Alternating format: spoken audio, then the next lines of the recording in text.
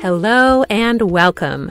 You're listening to the Healthy Moving Podcast, the show that empowers you to exercise less, but move more so you will feel better.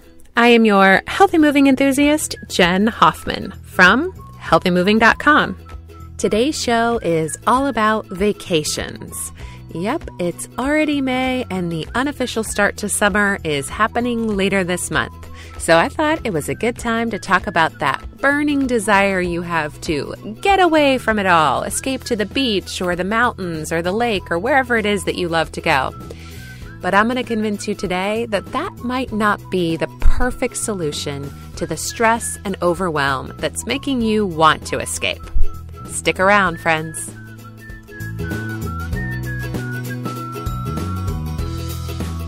I was chatting with a friend the other day who is super stressed. She told me she's so overwhelmed and feels herself heading to the breaking point. Between work and family obligations, she has absolutely no time left for self-care. "What I really need is a vacation," she exclaimed. I certainly understand how she feels. When I worked full-time in public accounting and ran a yoga studio with my husband, I had this cycle. Work 80 to 100 hours a week for 6 months, completely hit the burnout wall physically and mentally, and then go on a vacation for a week. But I look back at that season of my life, and I see how little those vacations really helped. Listen, I'm all for wonderful vacations. I think it's great to have time away from your everyday routine. And vacations are great for making memories, connecting with loved ones, exploring the world, and let's be honest, if you're like me, eating amazing food. But they aren't always practical. Sometimes budget or work demands or family obligations keep us from vacationing. And if you're in that place, it can feel a little trapped. I'm so overwhelmed and stressed, but I cannot get away right now. But let's just say you can get away. There can be so much pressure when you do to get the most out of the trip, the most relaxation, the most sightseeing, the most family bonding. And heaven help our stress level if the vacation falls short of those lofty goals. But let's just assume you can afford an amazing vacation, and it goes wonderfully. You enjoy the perfect mix of taking in the sights and relaxing pool or beachside. Everyone gets along and has a wonderful time. You get off the plane feeling refreshed and rejuvenated. How long does that last? Really? Maybe you get through reentry with some ease. You tackle the laundry piles and the inbox, still feeling pretty chill. But slowly, your routine catches up with you, and a week after vacation, you turn to your family and say, "Was it really only a week ago we were sitting on the beach? It feels like months ago."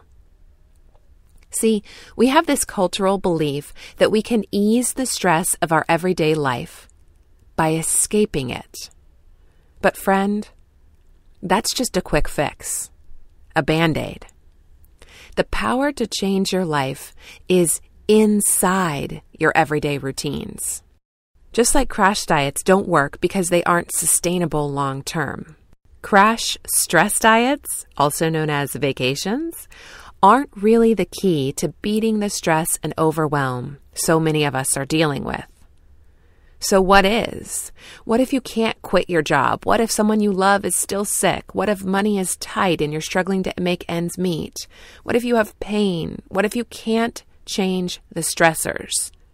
What can you change? You can change the way you relax. You can change the way you approach self-care. Instead of needing separate time away to relax and recharge, you can learn to do it right in the middle of your everyday life. While you're commuting to work, while you're folding laundry, while you're making dinner, while you're at the grocery store, on the phone, at the computer. You do this. You get porous to the moment. You practice radical presence for 2 minutes at a time, right in the middle of your day. Of course, I like to do me some health and moving while I'm practicing my radical presence. So for me, it might look like this. I'm standing in line at the grocery store with a baby in my arms. I have a choice. I can let my mind run away and do all the stressful things it seems to naturally do. Did I shut the oven off? What did she mean when she said that? I wonder if that thing is going to work out okay. What if it doesn't? You know, all the normal thought junk. I could do that, or I could practice radical presence. I could shift my weight onto one foot and do a little pelvic list. As I do that, I feel my lateral hip come to life. Then I shift the baby to a different hold and notice which muscles that uses. Speaking of that baby, I smell his head. I lock eyes with him and enjoy that every part of his face participates in his huge smile. I feel my heart beating in my chest. I notice my breath. I notice the baby's breath. I notice the warmth in my hands. And then it's my turn to check out. Friends, this is a powerful way to spend 2 minutes. It is one of the best stress busters I know of.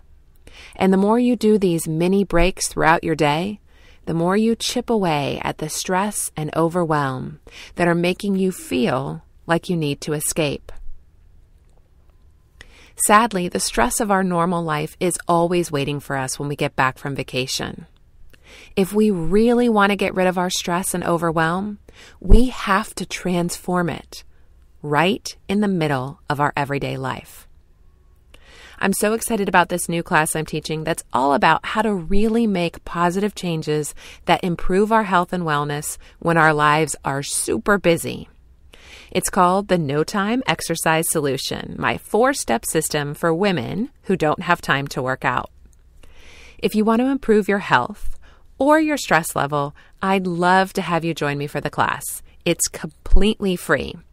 To register, just go to healthymoving.com/free class, or you can text the words no time, there's no space, NOTIME, to 33444. Again, that's no time to 33444, and I'll send you the registration link. I have received amazing feedback from the women who've already taken this class, and I would absolutely love to have you join me for it. Friends, the power to change your life is inside your everyday routine. I hope you embrace that this week. Thank you so much for joining me. As always, I love answering your questions. If you have a question you'd like me to answer on a future episode, you can call me at 201-580-MOVE or click the Leave Me a Message link in the show notes at healthymovingpodcast.com. I would also really love your feedback on the show.